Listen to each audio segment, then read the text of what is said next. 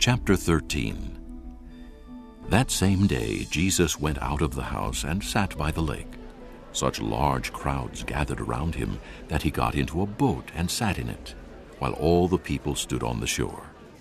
Then he told them many things in parables, saying, A farmer went out to sow his seed. As he was scattering the seed, some fell along the path, and the birds came and ate it up. Some fell on rocky places, where it did not have much soil. It sprang up quickly because the soil was shallow, but when the sun came up, the plants were scorched, and they withered because they had no root. Other seed fell among thorns, which grew up and choked the plants. Still other seed fell on good soil, where it produced a crop, 100, 60, or 30 times what was sown. He who has ears, let him hear. The disciples came to him and asked, Why do you speak to the people in parables? He replied, The knowledge of the secrets of the kingdom of heaven has been given to you, but not to them. Whoever has will be given more, and he will have an abundance. Whoever does not have, even what he has will be taken from him. This is why I speak to them in parables. Though seeing, they do not see. Though hearing, they do not hear or understand.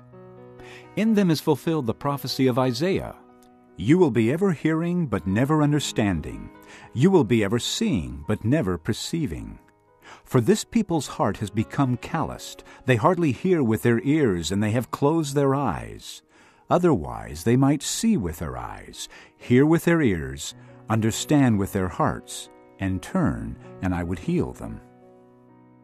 But blessed are your eyes because they see, and your ears because they hear. For I tell you the truth, many prophets and righteous men longed to see what you see, but did not see it, and to hear what you hear, but did not hear it. Listen then to what the parable of the sower means. When anyone hears the message about the kingdom and does not understand it, the evil one comes and snatches away what was sown in his heart. This is the seed sown along the path. The one who received the seed that fell on rocky places is the man who hears the word and at once receives it with joy. But since he has no root, he lasts only a short time.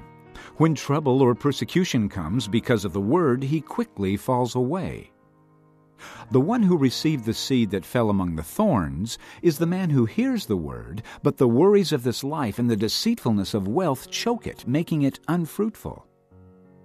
But the one who received the seed that fell on good soil is the man who hears the word and understands it. He produces a crop yielding 100, 60, or 30 times what was sown. Jesus told them another parable. The kingdom of heaven is like a man who sowed good seed in his field. But while everyone was sleeping, his enemy came and sowed weeds among the wheat and went away. When the wheat sprouted and formed heads, then the weeds also appeared. The owner's servants came to him and said, Sir, didn't you sow good seed in your field? Where then did the weeds come from? An enemy did this, he replied. The servants asked him, Do you want us to go and pull them up? No, he answered, because while you are pulling the weeds, you may root up the wheat with them. Let both grow together until the harvest. At that time I will tell the harvesters, First collect the weeds and tie them in bundles to be burned. Then gather the wheat and bring it into my barn. He told them another parable. The kingdom of heaven is like a mustard seed, which a man took and planted in his field. Though it is the smallest of all your seeds, yet when it grows, it is the largest of garden plants and becomes a tree, so that the birds of the air come and perch in its branches. He told them still another parable. The kingdom of heaven is like yeast that a woman took and mixed into a large amount of flour until it worked all through the dough. Jesus spoke all these things to the crowd in parables. He did not say anything to them without using a parable. So was fulfilled what was spoken through the prophet. I will open my mouth in parables. I will utter things hidden since the creation of the world. Then he left the crowd and went into the house. His disciples came to him and said, Explain to us the parable of the weeds in the field." He answered, The one who sowed the good seed is the Son of Man. The field is the world, and the good seed stands for the sons of the kingdom. The weeds are the sons of the evil one, and the enemy who sows them is the devil. The harvest is the end of the age, and the harvesters are angels. As the weeds are pulled up and burned in the fire, so it will be at the end of the age. The Son of Man will send out his angels, and they will weed out of his kingdom everything that causes sin and all who do evil. They will throw them into the fiery furnace, where there will be weeping and gnashing of teeth. Then the righteous will shine like the sun in the kingdom of their Father. He who has ears, let him hear. The kingdom of heaven is like treasure hidden in a field. When a man found it, he hid it again, and then in his joy went and sold all he had and bought that field. Again, the kingdom of heaven is like a merchant looking for fine pearls. When he found one of great value, he went away and sold everything he had and bought it.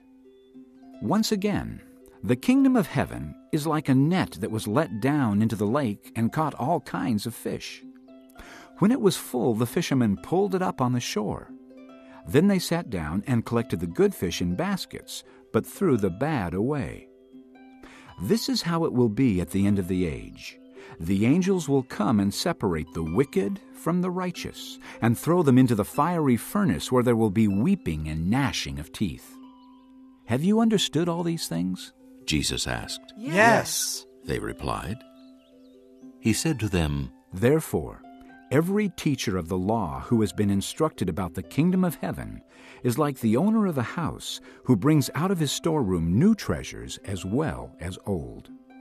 When Jesus had finished these parables, he moved on from there. Coming to his hometown, he began teaching the people in their synagogue, and they were amazed. "Where did this man get this wisdom and these miraculous powers?" They asked, "Isn't this the carpenter's son?" Isn't his mother's name Mary? And aren't his brothers James, Joseph, Simon, and Judas? Aren't all his sisters with us?" Where then did this man get all these things?